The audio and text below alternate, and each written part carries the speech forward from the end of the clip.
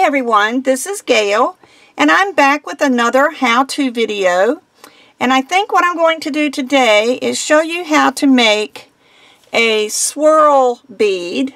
If you can see that, I'm zoomed in, so I apologize if I get out of frame, but this is something you need to see close up.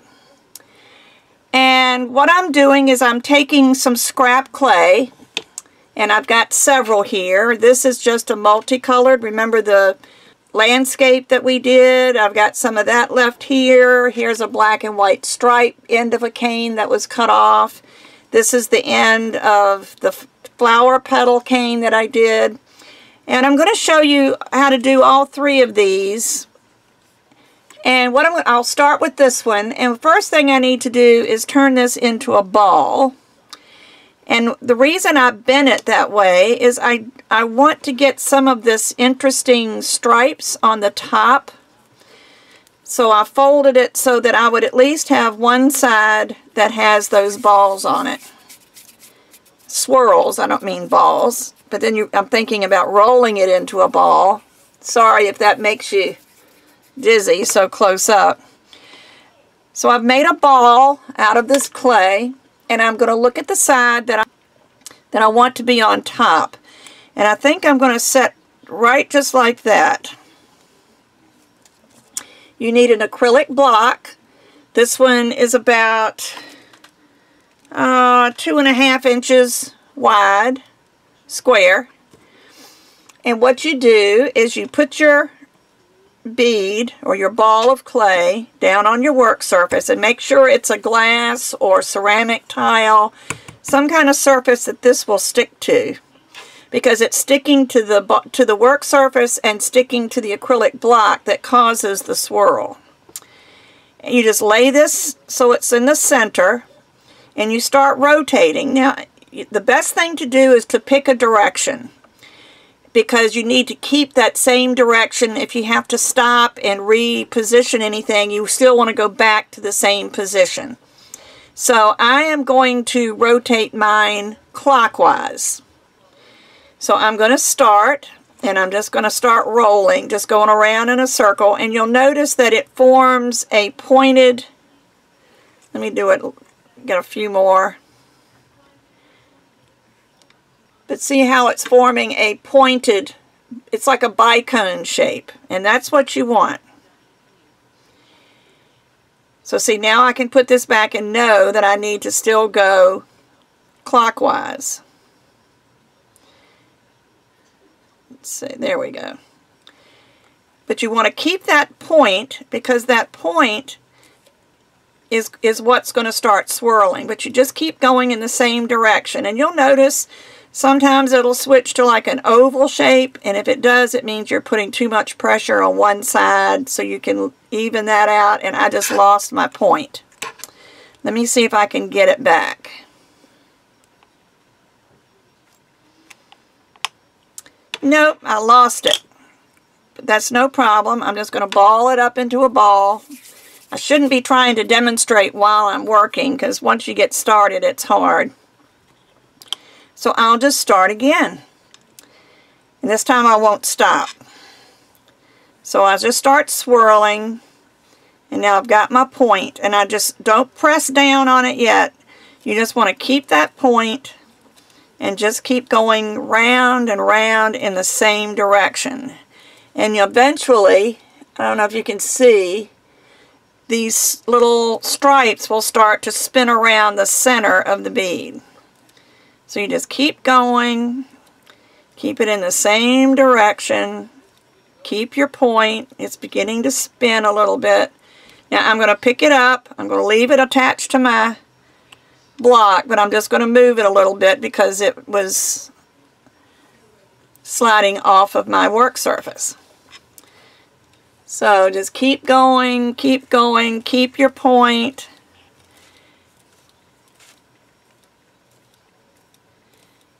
There it goes again off of my surface.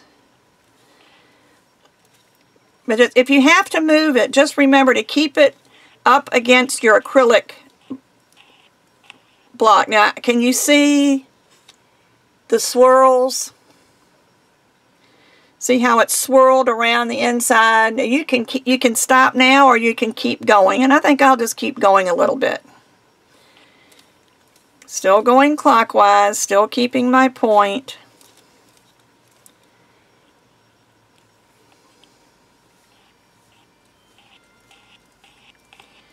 Just let it swirl, and you can keep going or stop anytime. And I think I'm ready to stop. I kind of like that swirl. So now what I'm going to do is I'm going to press that point down. Keep going around, but just press that point down. And there you've got a pretty bead.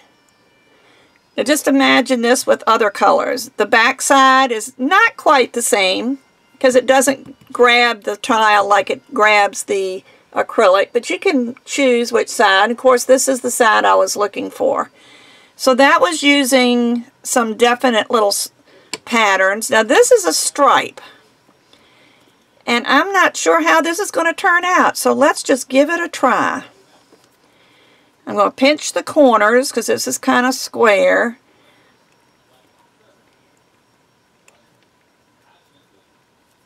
And then I'm going to roll it into a ball, and I'll just roll it on my work surface rather than having my hands going in different directions. Okay, so it's kind of round, and I think I'm going to use this as my top. So we do the same thing. We put our block on it, lay it on the top, and start turning it, and it will turn into a bicone. There we go. There's our bicone. And then just keep going. And let's see what happens with this stripe. I've never done this one before, so I can see that the black along the edges is kind of taking over. So let's see what happens in the center. Hopefully the center will swirl.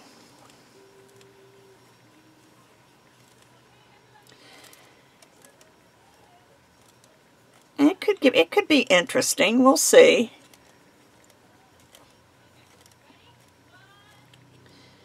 Move it over a little bit.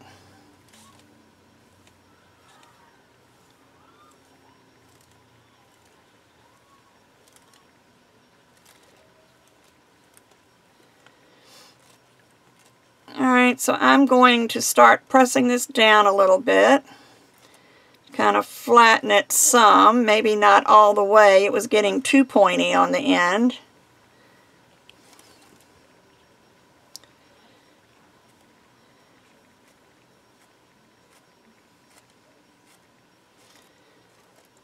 And let's see what we have. Let me press down and get rid of the points. And there's what we have for our black. Now this was stripes, and see how it swirled?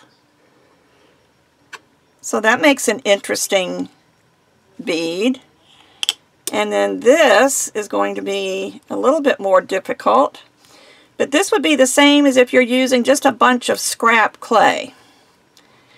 And I don't need a bead that big. Let me just cut a portion of it off.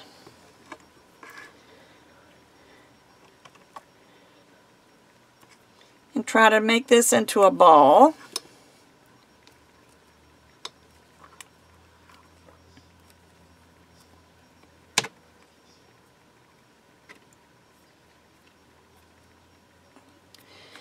When you're making a ball of clay, it's the same in your hands or on your work surface.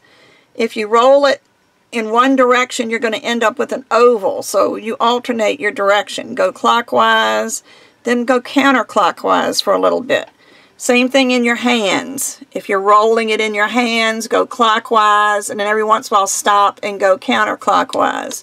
And it keeps your bead a little bit rounder. Now you see, this is going to be kind of interesting. I'd like to see how this one turns out. It's got all those colors in it. And let's see how this does. Okay, I've made my bicone shape.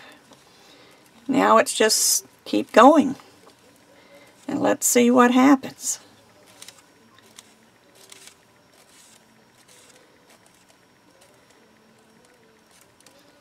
It's also good to have all of your clay warmed up. This probably wasn't a very good clay to use because it wasn't warmed up. It's been sitting here in my scrap bowl. But it's working okay.